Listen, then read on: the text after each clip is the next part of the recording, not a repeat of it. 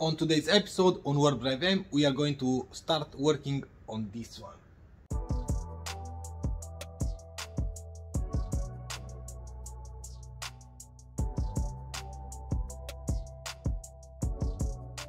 We have in the garage a Volkswagen Golf 5. This is 1.4 gas engine, 2005, two-door car. We have the winter wheels on, and everything is basic, but it's in a very good shape.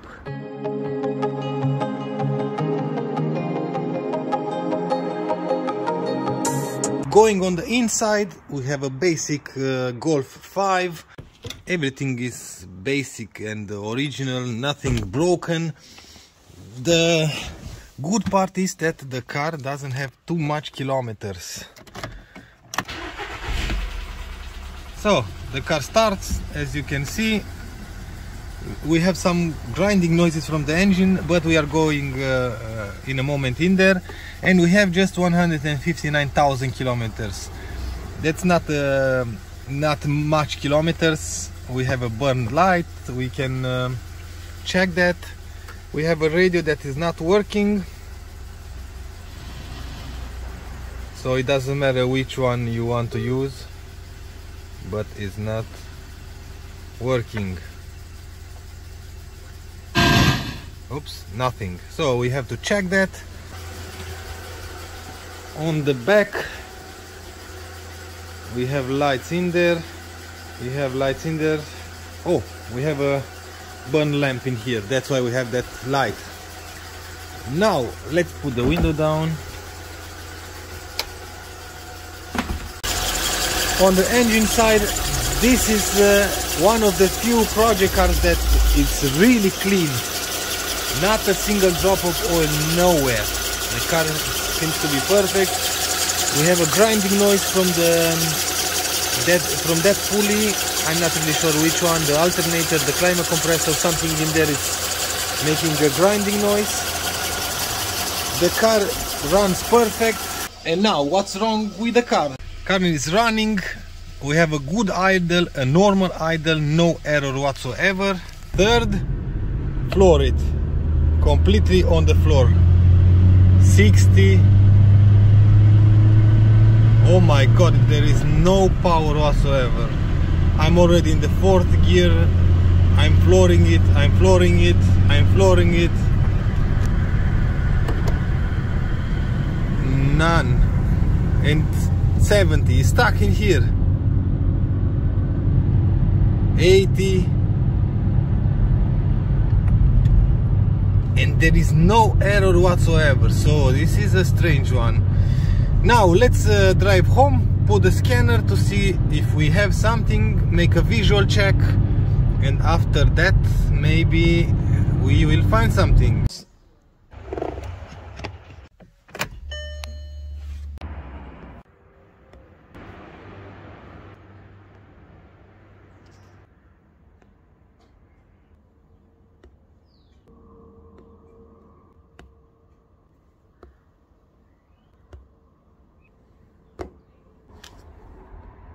First problem, we don't have any kind of codes. Now let's do a visual check.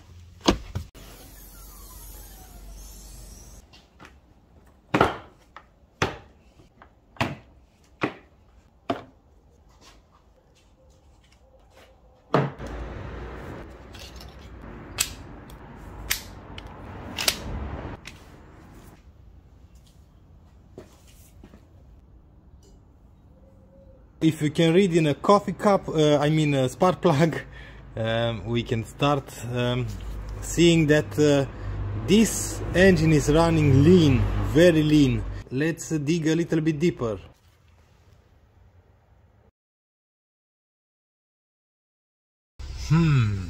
Let's bring up the big guns.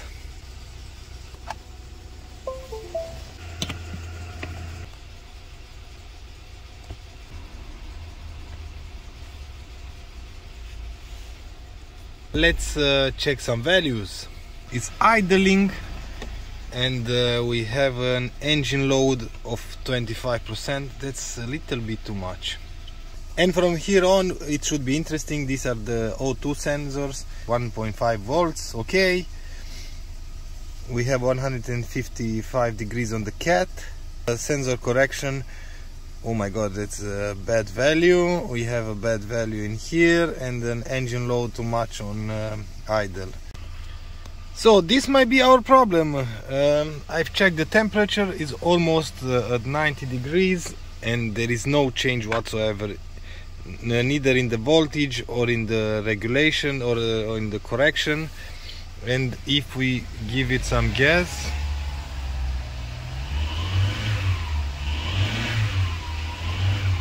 no change whatsoever. So this might be our problem.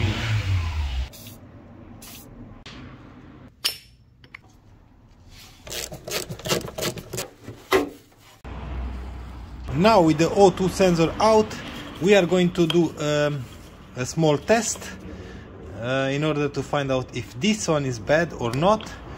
We are going to cut the plug out because I have an O2 sensor that is a test one, and we are going to try to find out if this is the problem.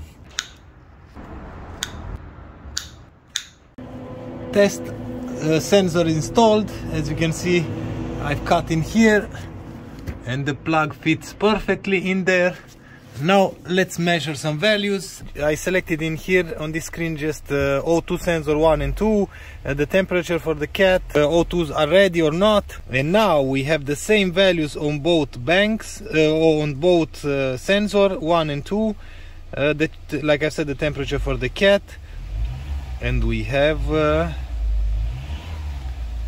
values that are working now. First test drive after replacing the O2 sensor, and no change whatsoever into driving this car. There is no power whatsoever. As you can see, I'm flooring it and I barely have 80 kilometers. So this means one thing,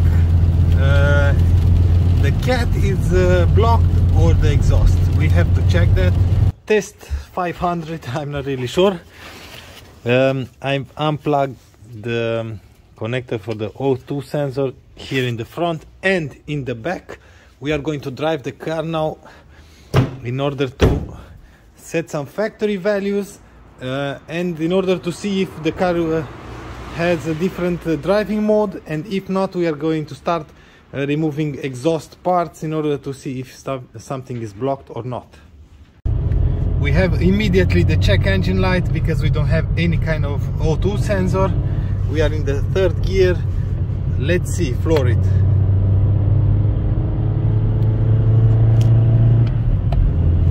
Not really much is changed, so nothing.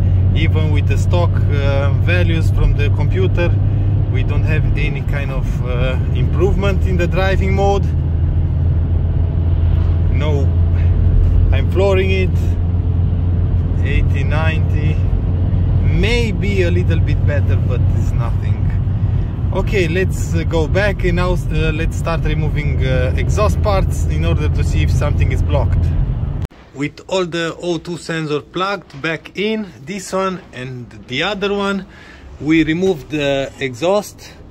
We have one cat in here and we have one cat in here. So with O2 sensor back, we are going to try to see if this one is free, and we are going to drive the car now with the exhaust open to see if there is a change or not.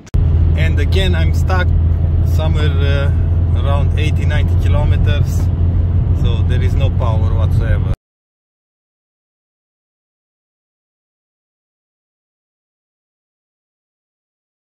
And as you can saw in the previous footage, I've ended up removing the cat, and there is a lot of stuff. There was a lot of stuff in the cat. I've cleaned as much as I could. I put everything back, and we are going to drive now once again, and if the car runs normal, we are going to order a new cat. But now let's drive the car to see if that was the culprit, that white stuff from the cat was clogged in there.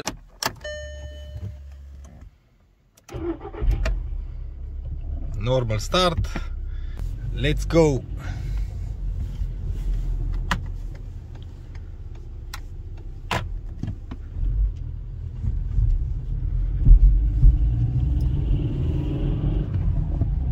Okay, I cannot really see in a few meters. Now that we have an engine temperature, we can try to see if the car is driving better. I'm in the 4th gear, let's give it a 3rd. Oh yeah, yes, you can see how the speed is climbing. 4th gear, I'm already at 100. Now the car drives way better, not normal but way better, and I can accelerate in the 5th gear before you couldn't accelerate not in the 3rd gear. Now the car drives way better. So now we know that the cat is clogged.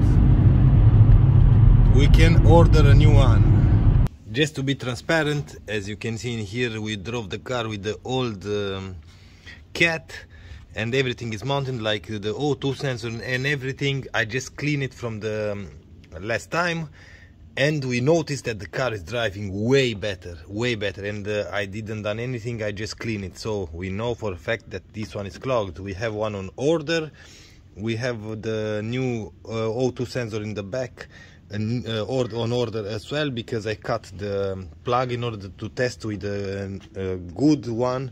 In the next episode we are going to try to see what the heck is making that grinding noise in here.